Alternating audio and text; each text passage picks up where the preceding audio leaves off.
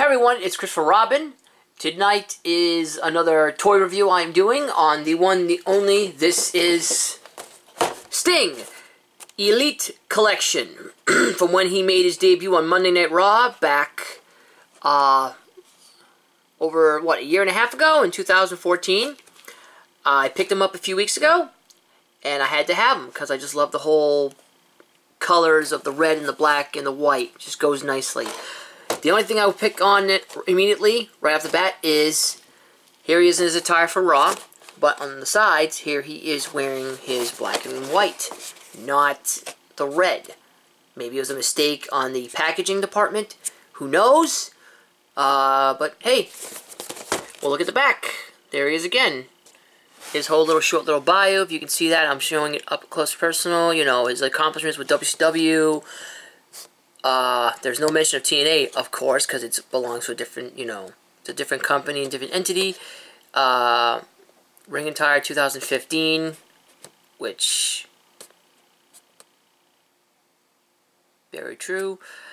Yep, the quick little bio. If any of you who live around maybe the area I live in, he's going to be coming to the Webster Town Hall this Saturday.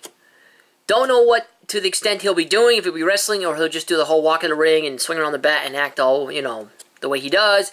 But if any of you live in the area, check it out. Big time wrestling. Go right ahead. But let's, well, you can see he's already kind of pre-opened, so let's just open them. There goes the package. Standard little plastic thing. Oh, guys, in there tight. Pull them out. Get rid of that. Okay, comes. We'll just basically get him a little closer right here. I am short one light today, so if you see shadows, it's because I'm short of light. But then again, maybe I can just adjust this, make him a little brighter. Okay. But yeah, here he is, Sting. There's the figure. I'm trying to zoom in and show you as best I can what he looks like. The paint is really good. I like the likeness. They nailed it. I say Mattel, since they picked up the license for the WWE wrestling toys, well done. Jakks Pacific, they were like a hit and miss with some of the figures. I have a few. I have the Ultimate Warrior, the first version that came out of him. It was okay, but I had to have it back in, I believe, was it 04 or 05? One of the two. Had to buy him. Hulk Hogan, I got a Roddy Piper, who, dead on, yes. But, this, see the standard little thing, the jacket, it doesn't, you see it just, his arms stay stiff. I believe you can get the jacket, yes you can get the jacket off, but, you know what? I don't want to take the jacket off, because it looks like it's going to be a pain to put it back on. You know, little bendable joints, his hand. I noticed about the wrestling figures, all of them have one gripped hand, and one hand to put a weapon in. Sometimes I didn't like that, because why don't they have both hands that are, you know, got grips, so you can put, you know, say some kind of weapon in this one, and maybe grab a wrestler by the arm with this one. That's just my opinion. Got the whole attire, the whole joints, got the whole articulation going on with the whole really bendable joints. Here's the design of the Scorpion, the red, and the paint job. There's no skids, there's no like mistakes on it. It's all well done and all that. For any of you who watched WrestleMania this past weekend, can I say, better than last year. I enjoyed it a lot more.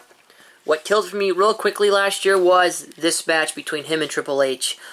I, like a few other Sting fans, were expecting him to win it, but at the end, the way it went down and he lost, I just shook my head and said, Jesus, Vince McMahon, you had to get the last laugh in. You had to put that final nail in the coffin for WCW. You had to just make, I mean, let's be honest, it's fake. Wrestling is fake, and if any of you start to insist to me it's real, then I think you need to just go back and sit down in your basement and live with your mom and dad and just don't even bother, because you just, yeah, never mind. But, I wasn't too happy with that.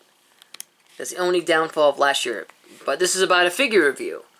And my review is, I think it's a pretty cool looking figure. I know there's a Defining Moments one, which he's like got the whole classic attire from the WCW Starrcade. But I'm not paying. I think it goes for like $25. I'm all set. I'd rather pay. I think this was $10, $11. I'd rather pay this. Am I happy with this figure? Yes, I am. Overall, see the baseball bat, kind of a little bent because they don't make the plastic like they used to. There he is. So you can have him like this, you can have him like that, like this. You just have him standing overall like this. Or we can just zoom into his face. You see the detail and all. See the. Then again, maybe the shadow, the whole half shadow and half, you know, note shadow actually works for him right now. But that is, well, that is it for my another review I'm doing. I will try a little better. I'm gonna get better at doing like different types of like angles and that. But for now, this is Christopher Robbins signing off. Please subscribe, comment below, watch, don't watch, do whatever you feel. If not, enjoy.